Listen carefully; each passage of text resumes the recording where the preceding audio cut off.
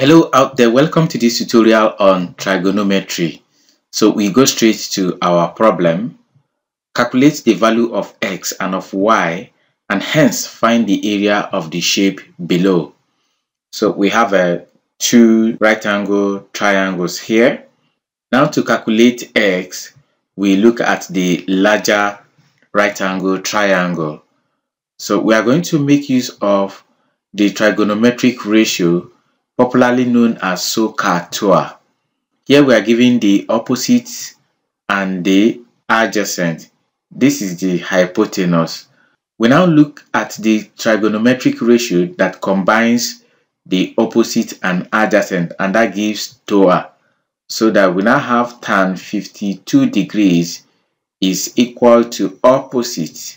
That's going to be x over adjacent, and our adjacent is 8.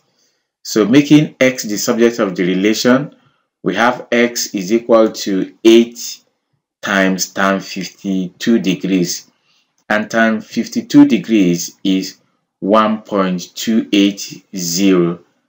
So multiplying out this, we have 10.24 centimeters, giving us the value of x. Now to calculate y, we look at the smaller right angle triangle, and here we have calculated the value of x to be 10.24 centimeters, and here is y, and we know the hypotenuse. We are going to apply Pythagoras Theorem. So since we are looking for y, we have y squared is equal to the square of hypotenuse minus the square of x, and our x is 10.24. So we have it minus 10.24 squared. This is evaluated as 144 minus 104.8576. Subtracting this, we have 39.1424. Since y squared is 39.1424, therefore y will be square root of 39.1424, which gives 6.256 centimeters. This is to four significant figures. And that's all for x and y. And we are to calculate the area of the shape. So to calculate the area of the shape now, we are going to find the area of the large triangle and add it to the area of the small triangle. Remember, this is their common height, which is 10.24 centimeters. We still know area of a triangle is half base times height. So for the large triangle, we have half times the base. The base here is 8.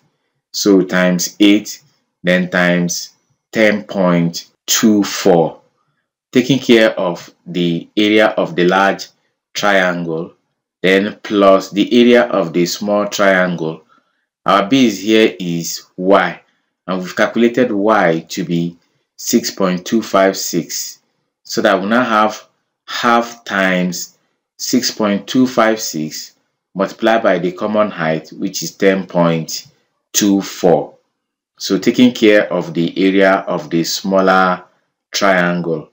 Simplifying this, we are going to have 40.96 plus 32.031. After simplifying, half times 6.256 times 10.24. So adding up this, we have 72.991 square centimeters, representing the area of the shape, which is comprising of two right angled triangles of different dimensions. That's the end of solution to the problem, and this is the end of this tutorial. I hope you enjoyed it. Thank you for watching. Until we come your way again, goodbye.